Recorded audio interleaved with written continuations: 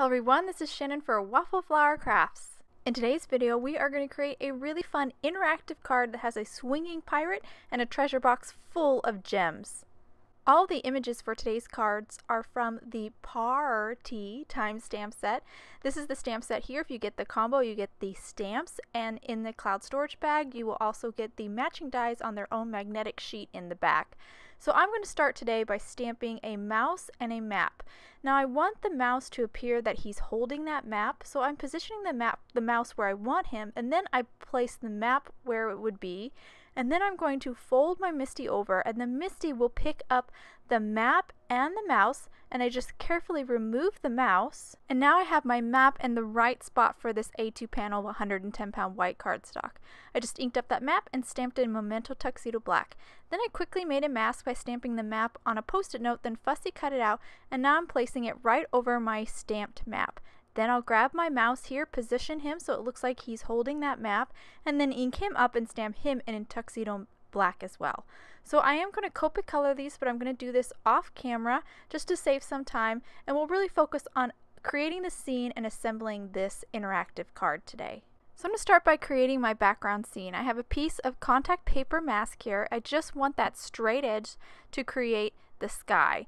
And then I die cut some contact paper with the Greenery Die that creates this beautiful scalloped edge, and then I'm going to ink blend along that scalloped edge with Tumbled glass distress ink, and this will create the look of clouds. I'll just kind of reposition it multiple times, continue to blend right on the very edge of that cloud line, and this will just be a really simple solution to really create a nice layered sky. Once I finish ink blending a couple places, I made a little mistake, so I just kind of erase it with my mono sand eraser, and that kind of removes all the inks. It's a handy tool, and that will complete my sky. Once I've got that done, I'll kind of mask it with that same contact paper that I used earlier right along the edge of the skyline. And now I've created some masks out of post-it note for my mouse and my map to protect them. These are die cut with the matching dies, so that leaves the nice border around them when I ink blend and create that background. That's just to make the mouse and the map consistent with my other images that are going to be in my card. So everything has that white border around it. Now I'm going to ink blend my sea. I'm starting with Mermaid Lagoon and just ink blending the bottom portion of my sea, kind of where the sea would meet or the ocean would meet the beach. And then my upper portion closer to the sky, making a little bit darker, so I am using a blueprint sketch here, so just blending that top portion. So I'm just carefully blending this over. I did put another piece of contact paper down below to kind of mask off where the sand is going to be. So I have contact paper at the top covering the sky, protecting the sky, and contact paper below protecting where the sand is going to be.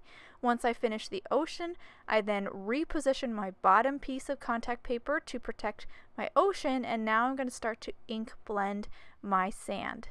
I'm starting with Antique Linen Distress ink, and I'm just going to ink blend that whole stretch of sand here with this color just to kind of make it a little bit more of that tan and sandy beach color. Once I finish with that light color, I'm going to move to a slightly darker tan. This is tea dye, and I'm going to ink blend where the sand meets the ocean and just blend along there, creating a nice gradation on this sand. And once I finish that, I'm going to add some splatters. Now I'm using tea dye again. I just smushed it down onto my water media mat, mixed it with a little bit of water, and then with the paintbrush, I kind of tapped the paintbrush with my finger to release some of that liquid ink, and that creates the look of little pebbles or sand. Just is a really cool look. Just want to make sure that you cover up your areas that you've already ink blended, otherwise you're going to get ink everywhere. So I did keep my masks on, and then I decided for further protection I grabbed a piece of white cardstock to kind of protect it as well. Once I finish those little splatters, I can remove all the masks, and my background panel is done. Now it's time to start working on creating the swinging pirate. The swinging mechanism is actually pretty easy to create. You need 2 of these donut pieces. I use the tag hole reinforcer die to create them, and then you'll need a brad.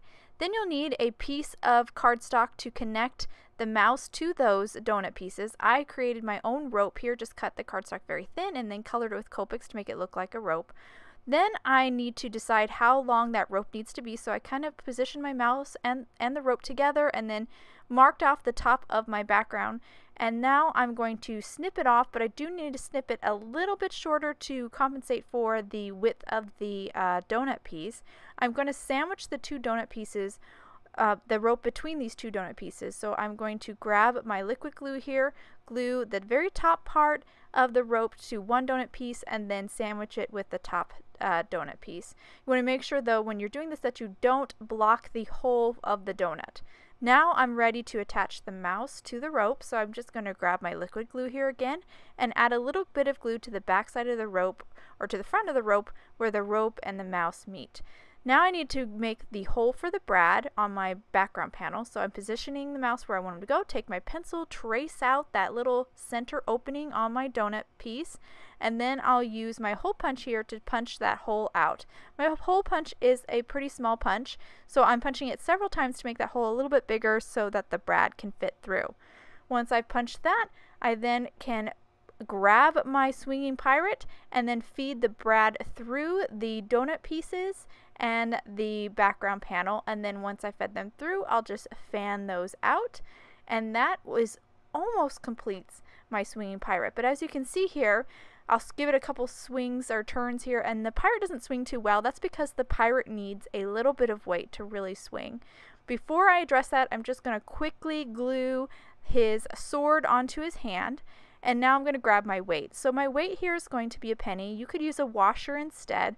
And then I'm going to add some adhesive to the front of that penny, and then I'll tuck that penny right behind that mouse. And just that little bit of weight will help that mouse swing so well. Now you can really see why that background mouse couldn't have just been die cut and stuck down, because that little dimension of cardstock would have prevented the swinging mouse from swinging. So now I went ahead and die cut 5 leaves out of some green cardstock using a leaf die from the Greenery Die set. And now ink blending the very edges of these leaves with the pine needles distress ink, and this just kind of makes the leaves look a little bit more realistic. Now I need these leaves to cover up mainly that brad. That's why I have these leaves here. So I positioned 2 on the right, and now I'm carefully positioning some leaves on the left to definitely make sure that I cover up that brad.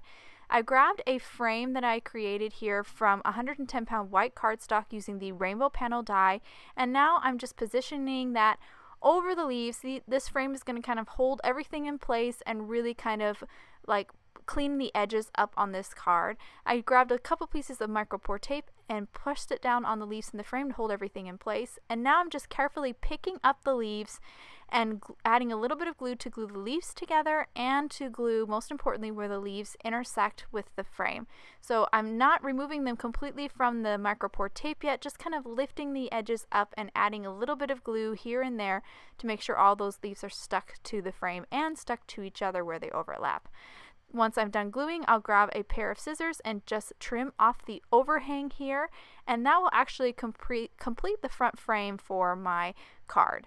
I went ahead and die cut with that same frame die from the rainbow panel die set, 2 A2 panels of white craft foam, and I left the inside negative piece just to keep those frames nice and square. And now I'm taking these frames and placing them over that background panel right where that brad is, so I can cut out and remove that section where the frame is overlapping with the brad.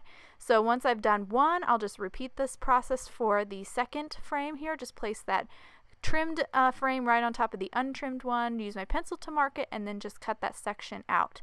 Now I'm ready to glue these frames together.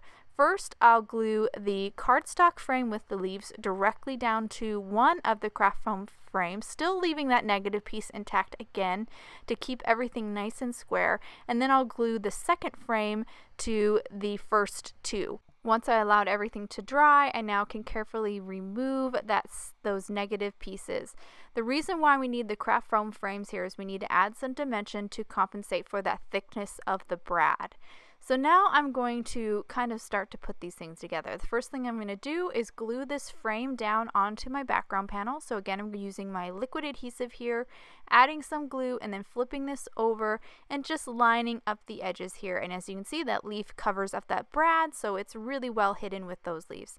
Now I'm going to start adding some of my other images. I have this cute little captain here with his hook, just glue him down. I also have this cute little parrot, he goes up in the tree, and now my treasure chest. As you can see here I stamped the treasure chest twice, colored the lid on one and the bottom on the other. Now I'm going to cut the lid away from the bottom, but I am leaving a white border, which means some of the bottom is still visible. So I'm just going to take a white gel pen here and just cover up those few little ink points where you could still see the bottom.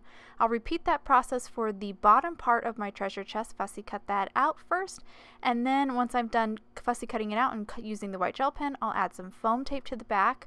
I'm going to stick down my bottom half first. Once I stick that down to my card base, I'm going to grab some Nouveau Crystal drops and just squeeze some out, and now I'm going to start filling the treasure chest. This is the really fun part. I have some gold sequins here. I'm going to lay down some of those first. This is basically like my gold coins, but this does provide a nice foundation for all my tiny little gems. Once I have those gold coins down, I'll squeeze out some more Nouveau drops, and then I'll place some of my gems here inside or on top of those gold coins. This little pack of gems has a couple sizes, so after I get some of the bigger ones in place, I'll then glue some of the smaller ones right along the very edge of the treasure chest, just so it looks like that treasure chest is really full, in fact practically spilling over. And then just to push that thought a little further, I did squeeze out some more Nouveau drops down in the sand at the very base of the treasure chest and placed one of the gold sequins and then a few more of those colorful gems down there as well. Once I have this treasure chest pretty full, I'm going to grab my lid and place it on top. Again, my lid has a little bit of foam tape on it too, so its height can kind of compensate for all that thickness of the gems. And then I'll finish fine-tuning by adding a couple more gems here just so it looks like it's really full and you can really see all the details. Now I'm almost done with this card. The last thing I need to do is just adhere it onto my A2 top folding card base turned on its side, and once I stick that down, my card is actually all done. And now hold the card up to the camera so you can get a good look at all the details in this card. I really love how it turned out. The swinging mechanism works so well. That pirate really swings very freely, and I just love this action with these images. I think it works perfectly. Such a fun card. I wanted to also show you, kind of give you a close-up look of how this brad looks once it's glued, or I should say the panel is glued to the card base. Yes, that fanned part of the brad is right up against the card base, but that's okay. The brad is not what's moving here to make this pirate swing. It's that donut shape cardstock is what needs to move freely to make that pirate swing. So I just wanted to show that real quick. But overall, I just love how this card turned out. It's so fun. I love that treasure chest full of treasure, and I think anybody who receives this card will be so excited to play with it and just see all the details in it. I hope you guys enjoyed today's card and video. If you want any more information on the products I use, please visit Waffle Flower, and you can follow us on YouTube, Instagram, and Facebook for more creative ideas. Thanks for watching and have a wonderful day.